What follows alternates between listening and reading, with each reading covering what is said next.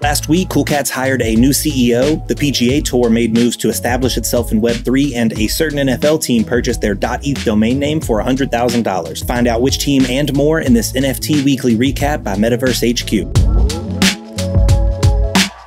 We start the week on Monday, September 19th, which saw a lot of activity, pulling in just under $12 million in OpenSea volume. Big winners of the day were Apes, a collection of AI-created art, and Heads, a profile picture collection from the original artist of the Pepe the Frog meme. The PGA Tour and the NFT platform Autograph partnered to bring professional golf moments to life and are expecting to launch in 2023.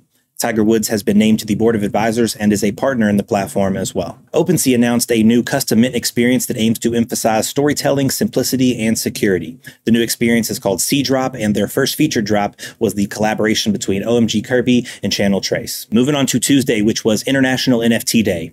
Not sure who exactly decided that, but I'm all for it. There was a total of $13 million in volume on NFT Day, due in large part to ENS domains, which are continuing their bull run. DraftKings' Rainmaker platform continued skyrocketing in popularity after announcing additional contests with prizes such as Bored Ape and CryptoPunk NFTs, among others. Rainmakers has recently made waves for combining NFTs with daily fantasy sports, and now they're luring in the masses with those lucrative prize pools. OpenSea also announced in a Twitter thread that they will be supporting Arbitrum NFTs. Several curated collections such as Smalls and Diamond Pepes will be the first onboarded as others slowly join the platform. On Wednesday, September 21st, Cool Cats announced their new CEO, Steven Telges. The new chief cat has had previous experience at Disney, Warner Bros., and most recently Recur Marketplace. On Wednesday, Azuki also got a ton of volume after rumors of an upcoming funding round were published on Twitter. Moving on to Thursday, Fidenza artist Tyler Hobbs announced original mentors of his new collection QQL will receive 2% royalties from all sales in perpetuity. It's an interesting take on royalties for sure, and one that is likely to get our boy